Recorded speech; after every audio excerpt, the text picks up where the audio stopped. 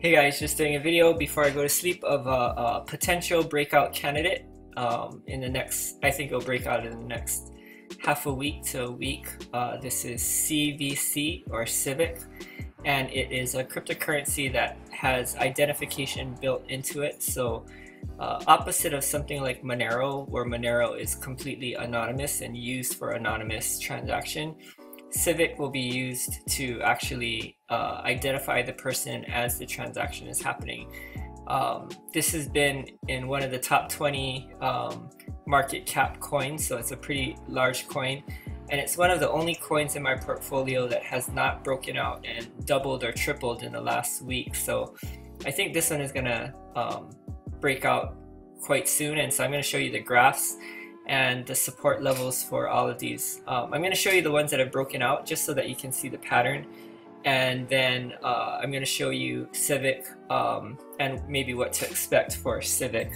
So here we have Bitcoin Cash, and Bitcoin Cash, this green line, all the green lines that I've drawn are the resistance levels, and resistance levels are made of previous places where the price couldn't break out of, and once it breaks out, then it falls back and becomes a support. So here you have Bitcoin Cash, and the support level was 1005.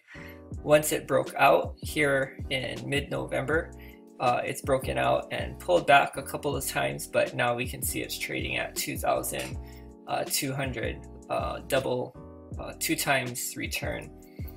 Here's Ripple. I've been holding Ripple since September, and we can see from September, from back here in May, we see this price point of 30 cents that every single time it hit 30 cents, it would retrace back, hit 30 cents, retrace back. And just several days ago, it broke through that 30 cents and it's currently trading at 81 cents. So over 2 times, 2.5 times. So if you had $1,000 in there, you'd have $3,500. Here's Monero, and Monero is you can see the resistance level that was there at the $61 range, and it held that resistance level all the way until we see late August, and then it broke out and the new resistance level was formed at 146, pulled back down, broke through there, and now is currently trading at 382. I was holding this around that second breakout, so in September was the first time that I picked this coin up, and it's more than doubled in price since that time. This is Omisigo, and Omisigo, you can see that in September it had a high, retraced, and then it just broke that high 4 days ago, and it has gone from 12 to 21, almost doubled in price, and I expect that this one will continue to rise. Omisigo is a platform that is really catered toward the third world, and being a bank in someone's pocket who has never experienced a bank, and so a lot of the third world countries are going to be using Omisigo in Asia. So I picked that one up in September. Dash is a really great example of support and resistance. So here you have resistance. Every time it hit this $225 level, it would retrace back until it broke out of that in mid-August, and it formed a second resistance level here at the $400 range and fell back down to support, bounced off support, and then broke through that resistance, and that resistance became the new support, and from 409 it's now trading, Dash is trading at $1,219, and I picked that one up in September when it was $300, and it's at $1,200 now. Litecoin is my favorite, and you can see why it's my favorite.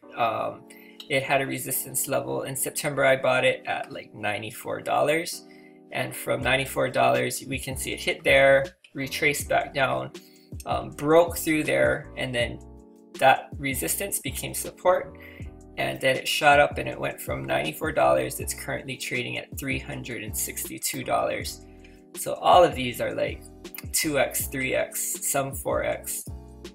IOTA, this one went up 600% in last week, And I actually got into this one a little bit late, and I let it go just because I'm not completely convinced that the Tangle technology of the blockchain is going to have sticking power. So I'm kind of going to watch this one for a while. If it falls closer down to this support level, maybe if it gets down to 2.5, I might pick it up again.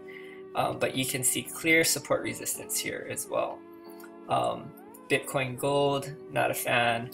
Ethereum, this is one of the second largest cryptocurrency on the market, right after Bitcoin. And you can see that every time it hit this 395.96 level, it would break down and come back up to it, break down, and then it clearly broke that resistance level. That resistance then became support, and we can see that it went from 397 all the way up. Now it's trading at 839, making new highs today and over doubled in price. So that's a great one. That's in my portfolio. Of course, this is Bitcoin, and Bitcoin we can see had an amazing year.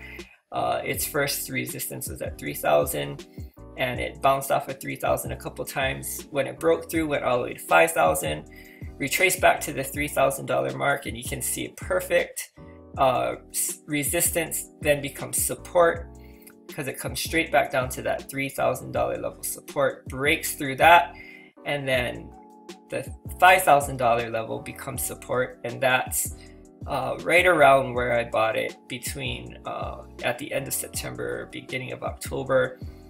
From that time of 5,000, I thought that that was extremely expensive. It was making new highs, and I just made the decision to buy it because it would be a long-term hold, and it went from 5,200, and it's currently trading at $18,878, which is completely insane. So here, this is the one that I wanted to talk about. This is Civic, and I actually wanted to talk about this yesterday, and I didn't. But you can see that it has been in this range for several months, and it is now breaking out. And this afternoon it was at 55, and it's already at $65. And so it's been up because yesterday it closed at 57.65, so it's over a 12% return so far.